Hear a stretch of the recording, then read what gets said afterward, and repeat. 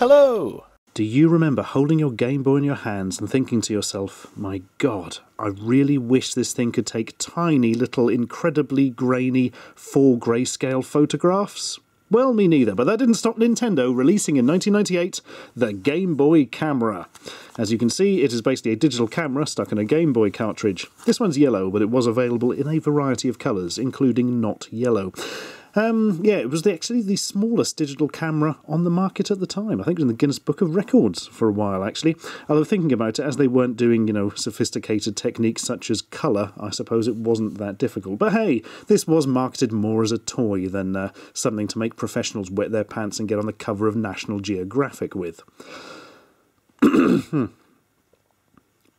In fact, Nintendo actually got Creatures Incorporated, which was the company that made Earthbound, amongst other games, to make the software for it. So it's all very fun and jolly. And also, you can rotate the camera around to selfie mode, as we would probably call it these days, before somebody kicked our fucking teeth in. Yeah, I'm going to use it this way round. So obviously there isn't just a sofa to be looking at when we activate it. I shall be using the Game Boy Light for the simple reason that it comes up clearest on the camera. Ooh. Ah, gotta love that noise. Welcome to the wacky world of the Game Boy Camera. Here we go. Look, Mario dances for your enjoyment. And there's all sorts of little weird Easter eggs on this. For instance, push up, dances faster, push down, dances slower. And that's the kind of thing we want. Right, I'm going to quickly take a photo with it, and then I'm going to turn the lights off so that you can see the screen without reflections and stuff. Really nice music in this as well. Shoot, view, or play. We would like to shoot, please. Now, as you can see, when you go into the menus, they're all set up like an RPG. It's all very strange. Welcome to my parlour, says weird stick-necked princess in her room full of glowing petals. Makes sense to me. What's this out of the corner there? Jupiter? Can't really make it out. Right, shoot. Wait for it. Wait for it.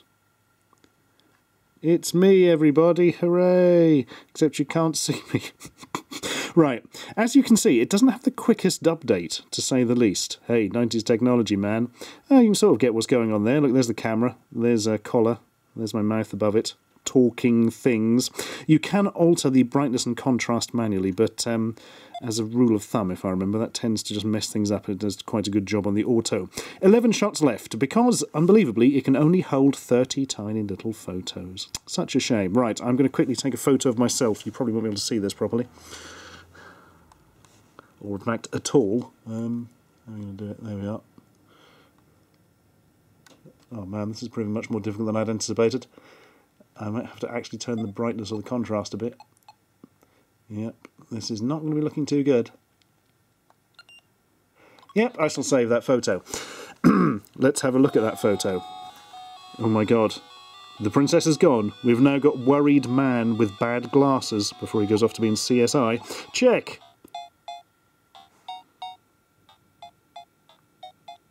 And on that bombshell, I'm going to turn the lights off. Back in a second. Well, if it makes you feel any better, it is actually coming up with the face recognition on the camera. Occasionally.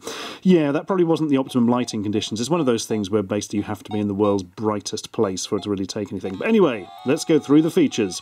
We are currently in the shoot menu, as you saw at the start. Worried man with his glass. Oh my god, I don't think he's wearing glasses. I think he's just got massive black square eyes. That's a bit of a problem.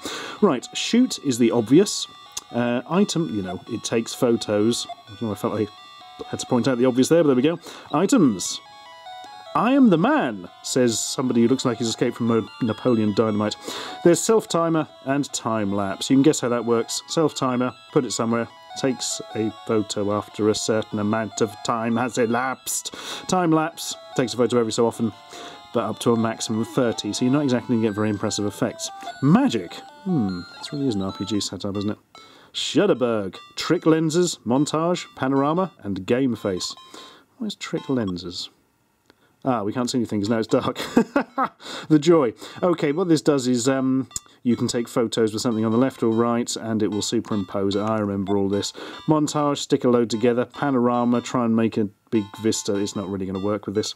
And game face is quite interesting. You can actually take images of your own face and use them in little games, as we shall see later. But anyway, let's get moving along because there's a lot to get through. Check will actually let you see the photos you've taken. So we go back to this beauty. All these ones are blank. But what have we got back in time? Well, this is a picture I took a couple of years ago, I think, if I recall. Yes, it would be, actually. That, oh my god, that is Miguel, who I used to work with many years ago when I bought this camera. Super Mario wasn't really there. We added that in as a stamp later. And these are photographs of Tyler the Rabbit, now deceased for many years, bless her. But she lives on in the form of these slightly dodgy looking photos. And the first one, this is fascinating because this was actually in the camera when I bought it. It is the sort of boat thing that James Bond uses in, oh my goodness, I can't remember which one it was. The World Is Not Enough, maybe? The one where there's an attack on MI6 at the start and he goes and escapes up the Thames in his magic boat. This is indeed that boat, and if I recall, it was on display at the Millennium Dome, so I would say whoever originally owned this camera took this photo in about the year 2000. Exciting. Now the other option is slightly infamous. Press run and... Who are you running from? Asks slightly scary face man. This is one of those things where you see this written a lot on the internet where people were absolutely terrified of these faces when they were young. And they don't look that scary, do they? When you press a thing and a silly face comes up, what's the problem? Tell you what the bloody problem is, guys. Sometimes they just pop up between menus when you're doing other things with a weird noise. So it's scaring the shit out of the 8-year-olds who are playing with this. Other options include... You are now crossing the equator. Jambo Nintendo. Marvellous. That's the one that usually shows. There is another face if we can get it up. No. We want the other face. No. Oh god, we'll be here forever, aren't we? No. No. Got it. That is one thin face. I hope that's been in some way altered. If not, that person has the most interesting skull shape in history. Who are you running from indeed? The answer is, of course, you. Right, that's the shoot. You could also view, which I would imagine you would think off the top of your head would be very similar to the check menu from shoot. And you wouldn't be entirely wrong. Here's the inception of face eating. Yeah, I could look at that all day. No, I couldn't. Album. This is literally a case of pick out one of the photos and it shows it. Yeah, you can kind of do that quite easily with a check on the other one, really, can't you? It's really weird going through this thing after having not seen it for years. Slideshow! Animation and hotspot are available. Slideshow. Oh yeah, that is literally a case of just shows things in order. Very exciting. Hotspot, if I recall... Rightly on this, you can put little buttons around this in an edit mode, and then when you click on them with a little hand, a little noise plays or something. It's not very exciting, to be honest. And animation. Ah, so arty. Press A to begin. And you can see a little animation of Tyler the Rabbit there. Go on, once more for the kids. And it goes out of focus. To provide a dreamlike exterior. Yeah, I need you to focus on that again. That's quite important. Focus! Oh, Mr. Autofocus, why you hurt us so? There we go. Right. Next up. That was amazingly underwhelming, actually. I remember that being more sort of interesting options in that. Play. Now we're talking. It starts off with Space Fever 2, which presumably is a reference to the old Nintendo game Space Fever. Let us shoot B. Oh, I've missed it. If you miss them all at the start, you actually get to play Space Fever 2 for a little bit, which is almost impossible from my point of view, because I'm having to look through a viewfinder and can see virtually nothing. Anyway, you can keep going, shoot the boss, everybody loves you, the world ends, all that sort of thing. Exit, play. Now, if you shoot one of the ones at the start, you have B, question mark, and D. I'm going to go for B, which is Ball Game, as referenced by this man with a very untidy beard. Face. They have various faces you can put on the characters in the game, as you'll see in a second. But I'm going to go with question mark, which is the one I made earlier. It's basically my face, but from like 15 years ago or something. And yes, Who's seen this on the Game & Watch? Answer, pretty much all of us.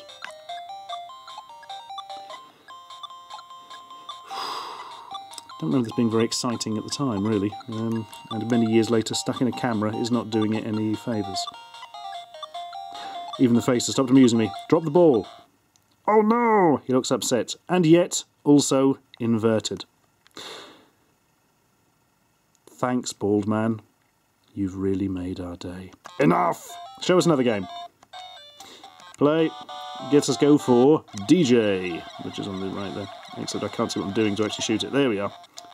Make your own beats as the DJ. Cool data. I would like a sample, please, because I remember I couldn't actually get my head around this. And I very much doubt I've suddenly learned how to do it in the intervening years. Cool data too, please, Mr. DJ man. And use one of the inbuilt faces rather. Nah, use mine again. It's funnier.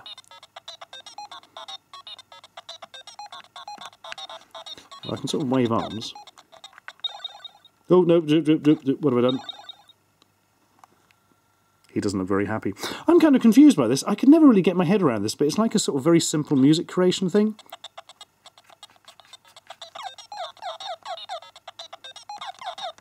And you can scratch. That's amusing me more than it should. Right. No, do not save these beats. Yes, call it quits. How do you actually make it? I remember there was a bit where you could get like a keyboard up. Cool data new. Here we are. Surely that will do it. So what? Forget it. I'm sure there was a little keyboard that came up and you could sort of piss around with it. Probably if you're very musically minded and you're easily amused, you will get some enjoyment out of that, but that's not quite working for us, unfortunately, on the old camera. And the middle one, which I seem to remember you had to unlock by getting a higher score in Space Fever 2, is run, run, run! There's a stick man, there's a mole, who will be first to the end? A to run, B to flap, up to jump. Right, I have to manoeuvre my hands around a bit for this one. Ready? Damn you, mole. There's a bird as well, don't remember that. Am I also racing the bird? I'm confused. Oh my goodness. Oh, nope. I don't think I'm going to do very well at this.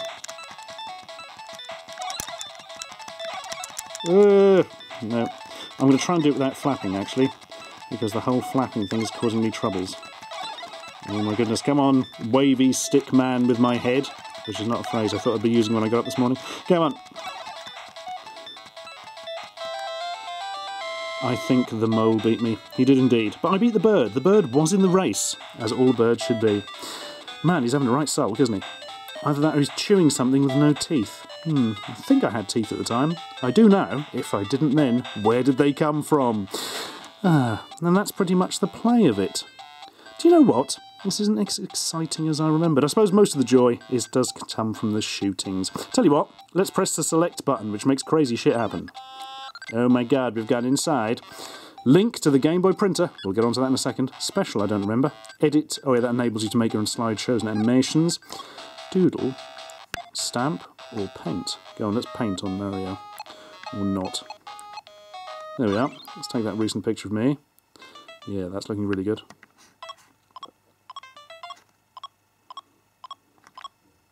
Masterpiece. I don't think I will bother saving that. Go on, give us a stamp.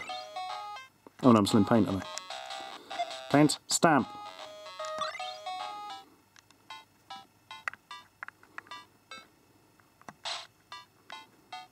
Now this is more like it.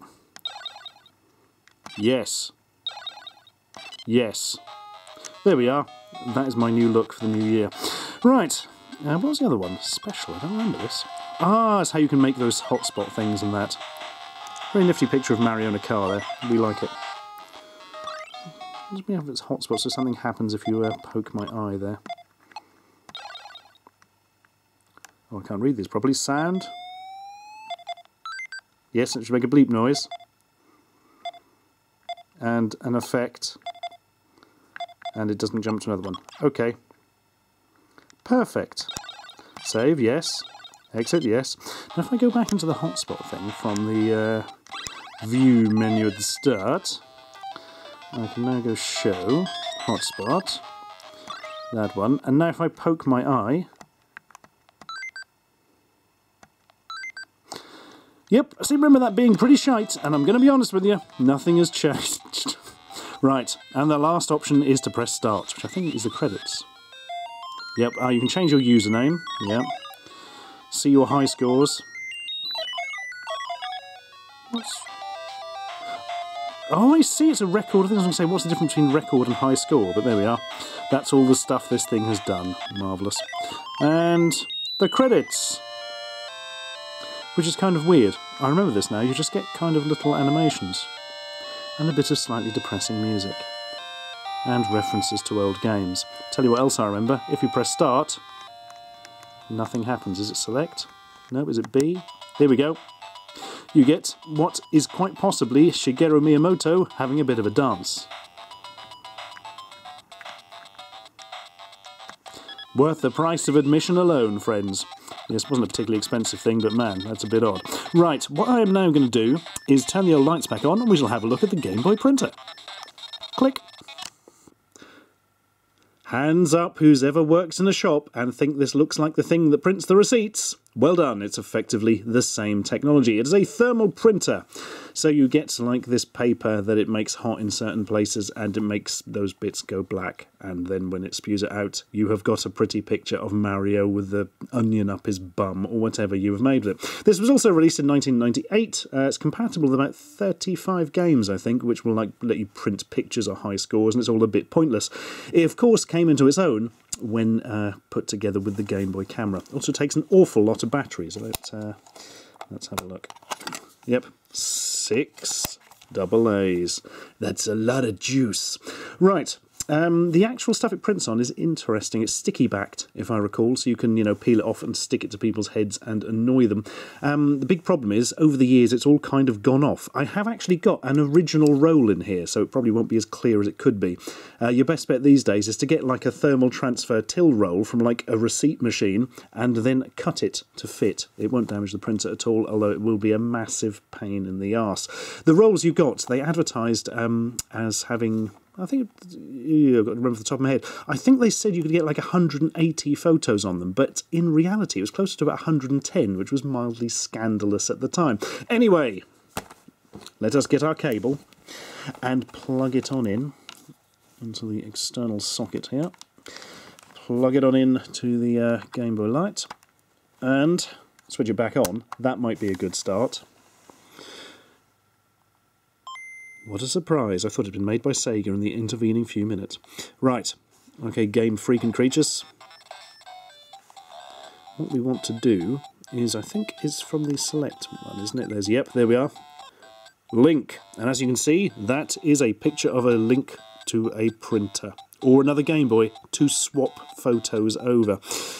So print or transfer. I'm going to go for print, please, princess, with weird floating man hassling her. Print or option. What is option? I don't know there being options. Oh my goodness. I'm doing multiples and being confusing. Nope. It's really confused that cockerel. Never mind. I want to print that lovely picture of me with bad eyes. That's it. Perfect. Print. Print error 02. You know what I forgot to do? I forgot to turn on the printer. Printer's on now. Print. Transferring. Oh, it's a-going. So exciting. Oh.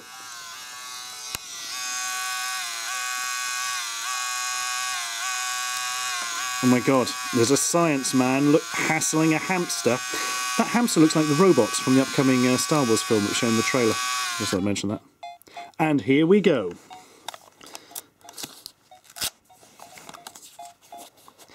Yeah, I seem to remember that was slightly less shite at the time. It was still quite banded, if I recall, but yeah, I think that paper may have gone off over the years. All you can see is terrifying eyes floating in space. And that's not really an image we want to finish on. Go on, let's grab another one. Let us print the slightly better picture of me from years ago. Transferring. Think how slow that connection must be for how small that picture is. It's not exactly USB 3. Right, here we go. Oh my god, this is well beautiful. We can kind of make out what this is. Little bit of slightly germane information for you. Many years ago, I did a live panel show thing, which was broadcast over the internet, and I had to come up with all the rounds and all the jokes and things. And one of the rounds was I printed pictures of celebrities that I had taken with the Game Boy camera and printed on the Game Boy printer, and you had to try and guess who they were after we'd blown them up. It was more difficult than you'd think. I tell you what, let's have a quick go at that now. So, can everybody guess who this is? Yes, that's right. It's clearly a young Tom Cruise from the cover of the Legend Blu-ray. I think what we've got here is a bit of a problem with it. A, not focusing very well, and B, you know, printer out of date a bit. Not really going to win the awards with that one. But fortunately, it is sticky-backed, and so I can now improve my Blu-ray copy forever. So much better. And here's the second one. Can you guess who it is? No, not him. No, not her. No, not that. It's celebrity chef Barry Lewis, who I do the taste testing stuff with, taken from the front of his book and printed so badly it could frankly be any human who has ever lived.